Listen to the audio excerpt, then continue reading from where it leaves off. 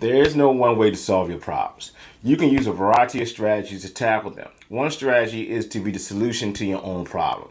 This means that you need to take ownership of the problem and do something about it. In order for this strategy to work, you need to have a certain level of self-awareness so that you know what your problems are and what solutions will work best for them. You also need a certain level of motivation so that you will be able to do something about it instead of just sitting there and feeling sorry for yourself. Let's start by defining what a problem is, and then we'll talk about, how to solve them. A problem is any situation or circumstance that can be improved upon. This means that a problem needs to have both an issue and a solution. The issues can be anything from a physical ailment such as pain to an emotional one like stress. The solution may also come in many forms, including medical treatment, therapy, or simply changing one's perspective on the situation at hand. The first step in solving any problem is recognizing it for what it is and accepting that there are things you can do about it. Next, you need to find out where the root of the issue lies and determine whether or not you have control over it. If you don't, then you won't be able to fix the problem. The root of the issue is that people are afraid to talk about their feelings. Many people in my life have said that they were afraid of what others would think or say and don't want to rock the boat. They felt as though they couldn't say anything because they can't think of anything to say when they are not sure what will happen.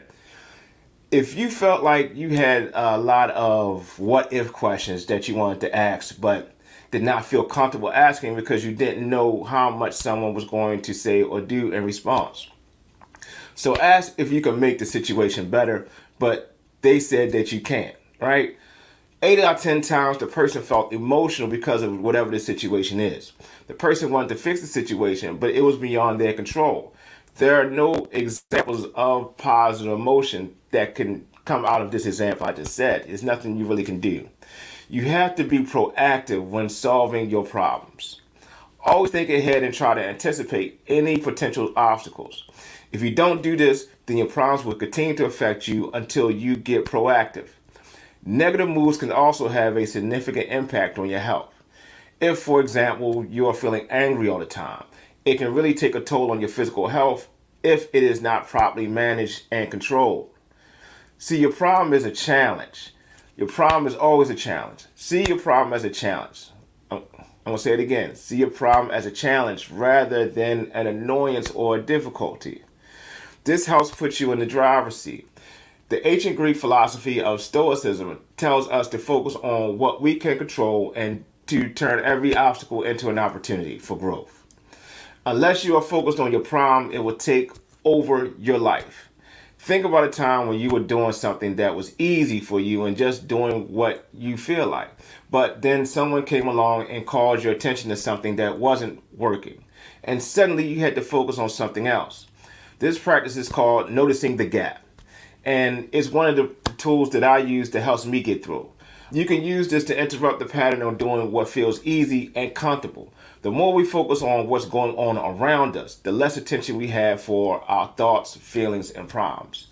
If you find that your mind is totally fixated on negative self-talk, then you know it's time to take a break from your bad habits and clear your mind with positive thinking. If a specific bad habit is keeping you from achieving your goals, then it's time to eliminate that bad habit and replace it with a healthier one or more productive routine. Take responsibility about your problem. Sometimes our plans fail, and that's okay. This is a part of life. Successful people get back on their feet and try again. Look for the lessons in each mistake or perceived failure. Be careful not to blame another person because this makes you feel less in control of the situation and less powerful.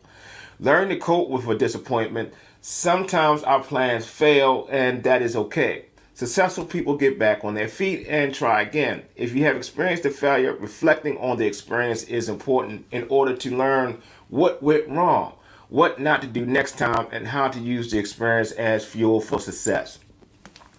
This is the steps that I use to solve my problems when they come up.